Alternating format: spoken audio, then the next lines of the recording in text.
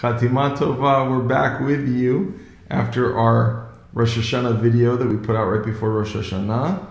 And we got a lot of interest in what our words and what we said, and so we're back with you.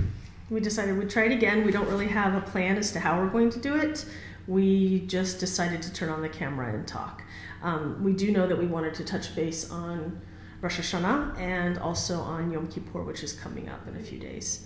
So the first thing that I was thinking to ask you was a question that I get every year about you, about Avi. And I've been getting this question about you during the holidays or right after the holidays for the last 20 years. People will, inevitably somebody will always ask me how on earth Avi is able to daven all day while fasting, completely fasting, and then still have the stamina, and not just the stamina, but the koach to actually finish out the holiday with such kavanah and strength and then blow the shofar. Well, I gotta tell you, there's a secret. It's counterintuitive, but the easiest thing to do on Yom Kippur is to be the person who's the shliach tzibur, the person who's leading the davening. Really? Because you're so busy and you're so tied up in what's going on, you don't have time to think about eating or think about some of the other things that everybody's just sitting there. Okay, let's get on with this. But when you got a lot of pressure and you have to execute the various parts, and we're going to get through this next thing and we're going to get through the next thing, and also and it's a rush because what we're doing is so spiritual and so intense, and so it really builds each time, each moment just builds on the next, and so I actually get stronger and stronger. My voice gets stronger. Yeah. I could sing and sing and sing, and as long as you don't sing incorrectly while you're doing it, your voice gets stronger. You get a rush, adrenaline rush from everything going on. And then when it comes at the very end to blowing the shofar, there's so much anticipation and it's just boom, okay, let's do this. And then like everybody feels that at the end. So I think it's a culmination of all of that just gets me through. And I think the hardest thing is to be in the kihila and to not be leading. That's the hard part. So you're busy. We're not busy, so we're having a harder time than you are. You might be busy too with different things, different challenges. That's true. I'm glad I asked. I'll just refer people to this video in the future now. So let me ask you a question. I'm curious because I was wrapped up in orchestrating things and leading, being a shaliach. What was your virtual Rosh Hashanah experience like for you this year, Cam? That's a good question.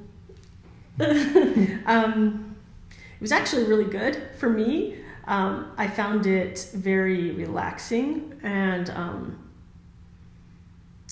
easy in a sense because I was able to turn the service on, and I chose not to have my camera on just because I was home with my kids, and I didn't dress up and sit in a spot where I was like simulating being in services. I was just here in my home. At some points I was making lunch for my kids or sitting down to eat lunch with my kids, and we had the service still going. It was really nice and relaxed, I guess I would say, and it worked really well for us.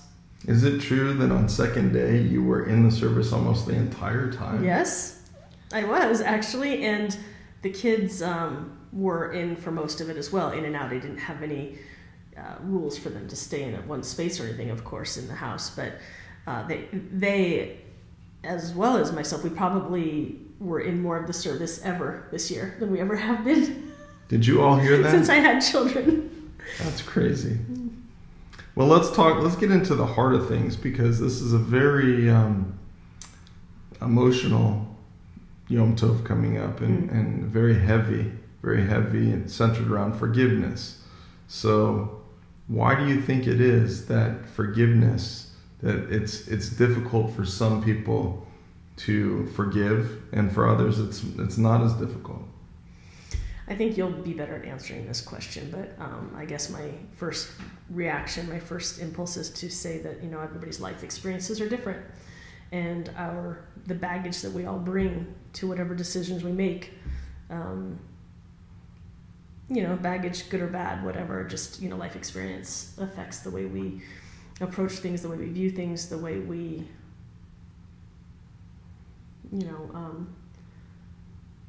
forgive or don't forgive, seek forgiveness or don't seek forgiveness. That's true. It's a very organic situation. It's not a carbon copy. Everyone's different. We've been saying slichot in the morning. We've been really adding to our prayers a lot with all this virtual stuff. And we're saying longer slichot than we've said at Beit Shalom. And one of the motifs that we say over and over again is the very famous phrase, Vayomer Adonai salachti kidvarecha. God says that I will forgive. I have forgiven just as you requested, basically, just as you said. And that comes after I wanted to look into the scriptures and see what the source of that was. And it's in Bamidbar. And it comes off a very difficult situation for our people. Comes on the heels of the spies going into the land. We know about that. Our dog knows about it. And it actually reminds me of our Ufruf, because we were married on that parsha when the spies went into the land to scout out. And 10 of the spies came back, as we all know, with a very difficult report, discouraging, that made, as if we could talk about God, it seemed to make God very upset. And God, so we're all familiar with that. But I think Hashem wanted to wipe out Am Yisrael at that point, because it's such a frustrating thing. And it's like how we feel towards each other, towards people who anger us and disappoint us. We just want to get them out of our lives sometimes. And we want to say, we can't forgive. This is unforgivable. Moses comes in and intervenes.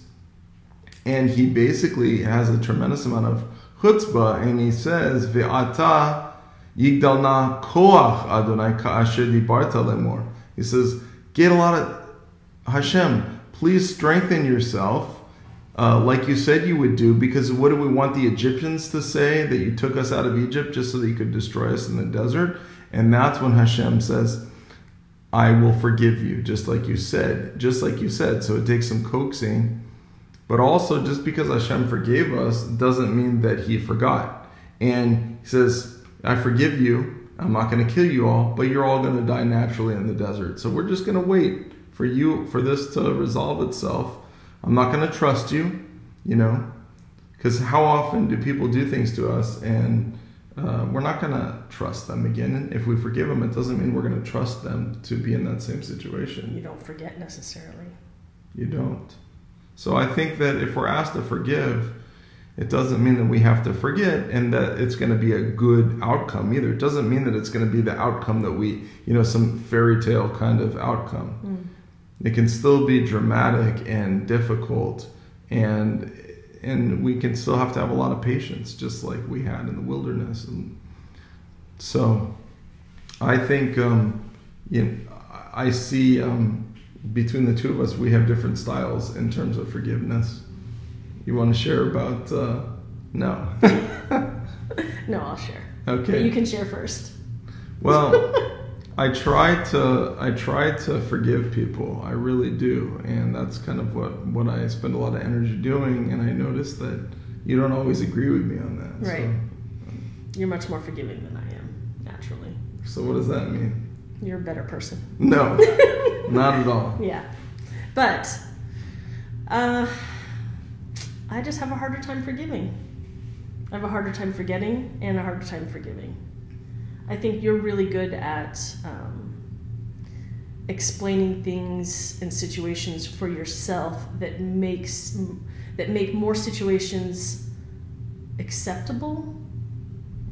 What is that? What do you mean by that? Like, I think that you have a more compassionate way of looking at situations and people and their actions. And you're able to accept behaviors more easily than I am.